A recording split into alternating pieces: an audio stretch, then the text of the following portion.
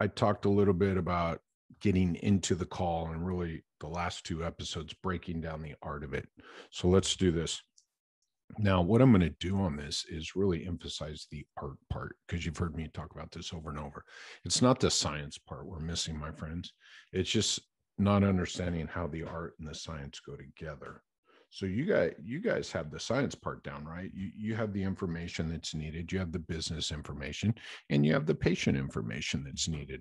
I just need you to back up, look at those separately, and figure out how we are going to efficiently move through a call. And actually, that's what we're going to do today.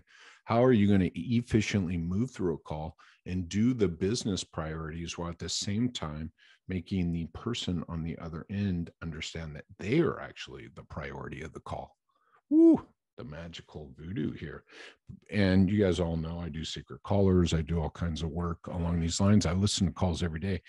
And it's one extreme or the other, right? It's all business or it's all, I'm going to call it caring. And I'm going to tell you that's not what you want to do on these calls. I listened to one yesterday. It was 3.5 minutes long.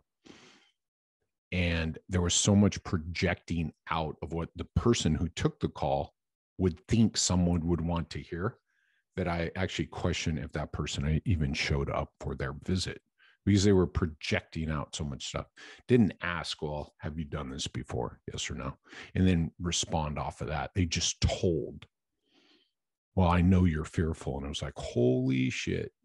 Now, even if you weren't fearful, you're like, should I be? And by the way, for what this person was going to get, that was not what you wanted to say to them. But this person felt the need and urge for whatever reason to start projecting out. Maybe they heard it from one other patient. Maybe they experienced themselves. Yet I'm going to tell you, empathy, that's not empathy, my friends. Telling someone, well, I've gone through the same thing, let me share with that, is not empathy. That's sympathy. And that's actually probably not even sympathy. That's you taking over the conversation. I think that's the best way to look at empathy is not sympathy. And if you're talking about yourself, it's not empathy. If you're coming from a place of your experience and putting it back to the person, that's not empathy. Empathy is asking a question. How's that make you feel? Tell me more. Tell me, what are your expectations? Tell me, what problems are you trying to get solved, right? Empathy is built into the science side. Now the art is doing it. So let's review this, because what you're going to hear on this call, if I keep this podcast will take forever if I keep going like that. But you guys see where we are here, okay? And this extreme, I want you to understand the extreme of the science side is caring. I've shared this with you guys a couple episodes back. Caring is not enough. Caring will not take care and create patient success. I've heard it. I've heard it for years and years and years. Caring is not the solution, my friends. While we care, I'm like, bummer. It's a box to be checked. It's the first box to be checked. But when I get through the call and it's the only box that was checked, you're just rolling the dice. Because at the end of the phone call, the people still have fear, doubt, and uncertainty. They want an expert. And what I find when people start to share and they believe they're caring, right? They did nothing to sell an expert. So they gave nobody a reason to invest their time, money, and energy into this.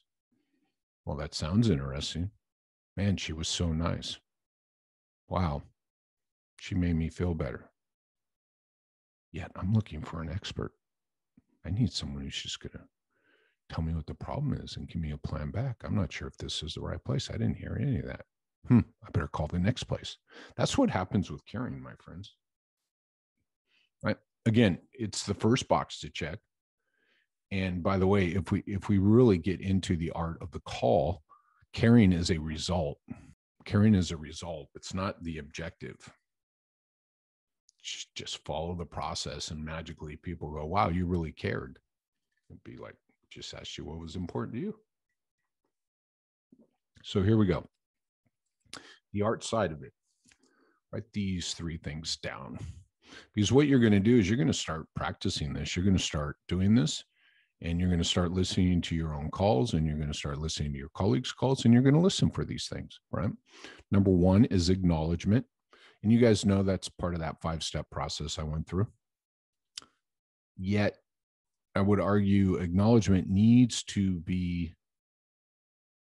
repeated and done throughout the process. Yet, I told you why the first 30 seconds is so important with acknowledgement.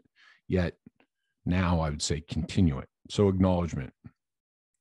Then you want to ask permission-based questions. And I've already said that, right? You want to ask permission-based questions, which have yes or no answers, so you can maintain control of the call and move through this call and get the information you need to make sure that person knows that you have the expert, right, who can help them understand their problem and will give them a plan of care. Right? So asking permission-based questions are yes, no questions. Now, I would say next you need to, right, ask better questions, right? So it's not tell me your story or can you share with me? What are you looking for? No, we got to be more specific, right? We've got to, I would write this down as a rule. What do you need? What answer do you need from this question? Because tell me your story is people who don't know what they're supposed to get from that story. If you understand that you need a problem to be solved in people's expectations, then that's the way you set up that question, right? So, Jerry, you mentioned you had back pain. Why don't you tell me what you're having difficulty with that led you to call us today here at ABC Physiotherapy? That's the answer to the question you want. That's the question you want answered. That will make this more efficient. I've used the word efficient a lot. And people who come to me and immediately say these calls are going to go longer don't understand what needs to be done, right? And don't understand the objectives of the call, of what we need to collect on both sides. And then really don't understand what questions need to be asked beyond what's your name, what's your phone number, what's your date of birth, what's your insurance information, who's your doctor. That's all business. That needs to be collected. But even in that manner, asking permission-based questions and getting that information can make it seem like it's all about me. Cool. So let's dive into this, right?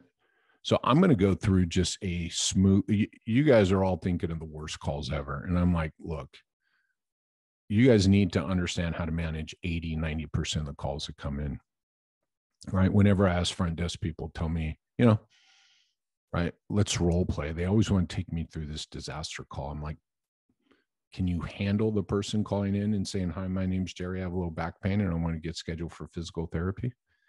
Because as I start role playing that or I listen to calls, I'm like, you're not managing that properly. So let's take you through something you feel comfortable with.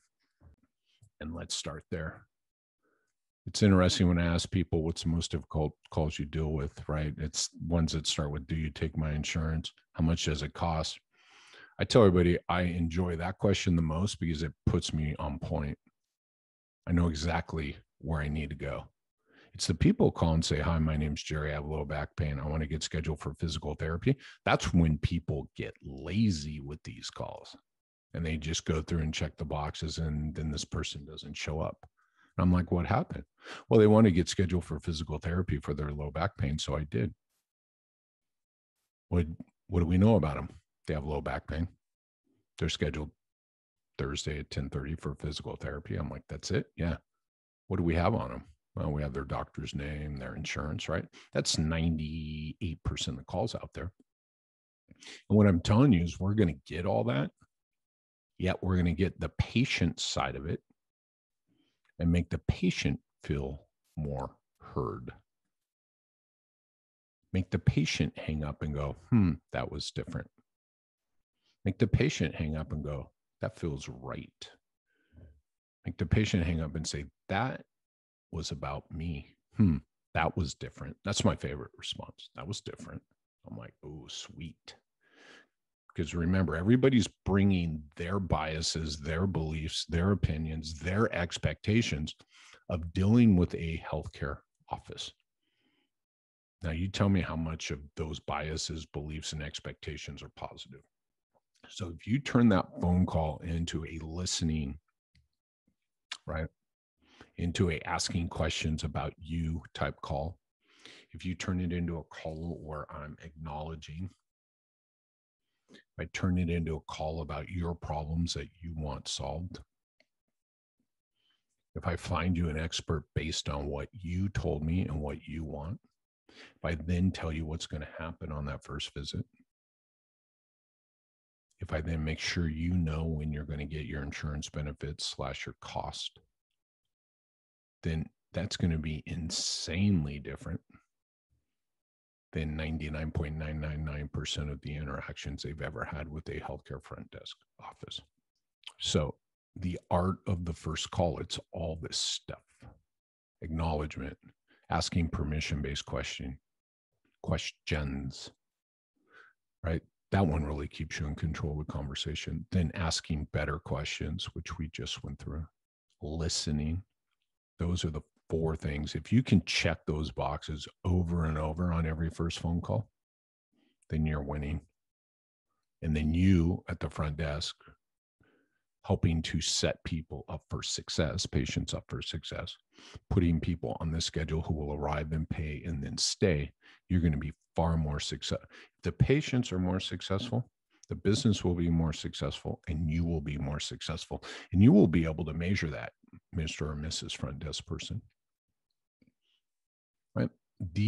This is part of your accountability. These are the things you take back to reviews, to weekly meetings. These are the things you look at as wins for you, the patient, and the business, right? We can measure this. How many leads? How many scheduled? How many arrived? How many of them bought a plan of care? How many of them scheduled out a plan of care, I should say. Sorry. Could go either way. Yet, when you listen to the 3 sales cycles, you know, the second step is just agreement to a plan of care. We jump ahead. We skip these steps all the time. So I want to be specific about that. So here's what I'm going to do. I'm looking at the timer. And like I said, we haven't even gotten into the call. So what I want to do is I want to make this the prequel to the art of the first call. Okay. So I want you to take all that information. I want you to make sure you have all that stuff down. And I'm going to stop talking here, and we're going to jump in, and on the next episode, just go straight into the call. But I think this content stands alone on its own to really set up that first phone call, to make that first phone call more efficient, to make it more productive, to get better results from following a better known, consistent process, right? Which is the first phone call intake, right? Cool. All right. Thank you. And I hope you took notes. I told you to take notes. If you didn't, it's only 10 minutes long, 15 minutes long. Go back, take notes, get all this put together. And if you have the notes together when I'm going through the next episode, you will be leaps and bounds ahead, and you'll actually get more out of it. All right. So thanks for listening. And next episode, it's the call. Cheers all.